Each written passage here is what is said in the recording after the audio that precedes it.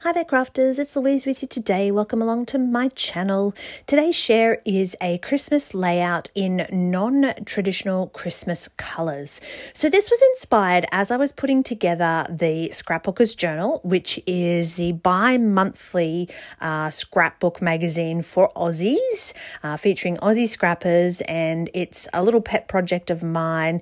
Part of what we were working on for issue 6, which comes out in November of 2023, is non-traditional Christmas colours.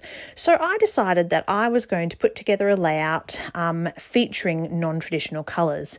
So you can see that from my stash, I have not chosen a Christmas collection. I have gone with this sort of rainbow spotted background, and this is actually quite therapeutic and fun because I really busted some stash making this layout. So you can see I've got that little strip down that left-hand side. I have got some titles. Off camera, I'm going to go ahead and stick all that together. Now, paste is something that you sort of have a love-hate relationship with. Well, I do anyway. And it was sort of something that I hadn't used on a layout for a while. So I'm challenging myself to pull out some, as you can see, stencils, particularly this older stencil. It's had a pretty tough life. It's one of the very original ones that I've had in my stash for many years. Now, I am using the paste, which is from Minte. So this Minte paste is actually one of the best ones that I've found on the market so far. I love the texture that it has and how it goes through the stencil. So if you haven't tried the Minte paste, I would definitely recommend giving it a go. All right, now that my stars are dry, I haven't prepped my background in any way, but I kind of want to replicate the spotted background paper that I've got going on. I wanted to add some color to these stars. So I'm using my watercolor palette and I'm just working from top left to bottom right with that sort of triangle background that I've got going on.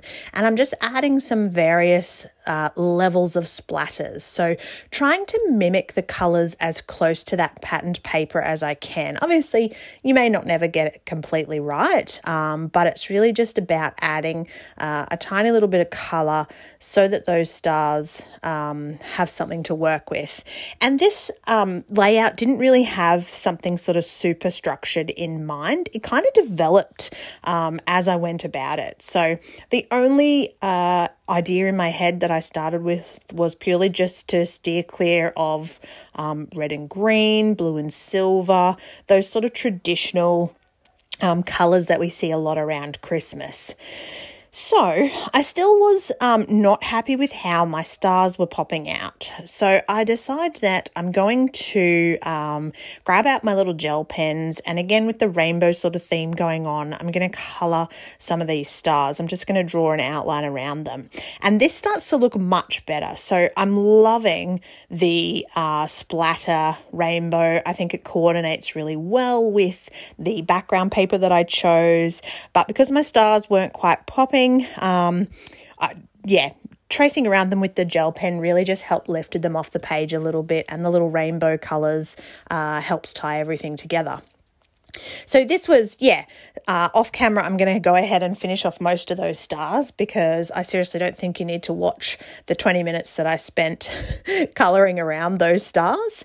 And I decided at this point that I need to trim the page and add, again, a little bit more rainbow around the background.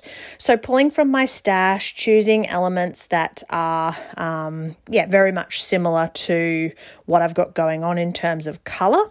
My little triangle had gotten just slightly lost, so I'm going to pretend like I mounted it on black and just colour around it. So it's my little cheats way of helping that to pop off that background. So a little bit of black with my pen, which seems to be running low on black at the moment. I'm also going to hollow out the inside of that background paper just so I'm not wasting that internal portion. But essentially, this is my take on the non-traditional Christmas colours. I thoroughly hope that you enjoyed that video. I hope that you're enjoying and loving the creative shares that we've got in issue 6 of the Scrapbookers Journal. And as per always, comments are always welcome. So thank you for watching, and I would love, if you haven't already, if you hit that little subscribe button.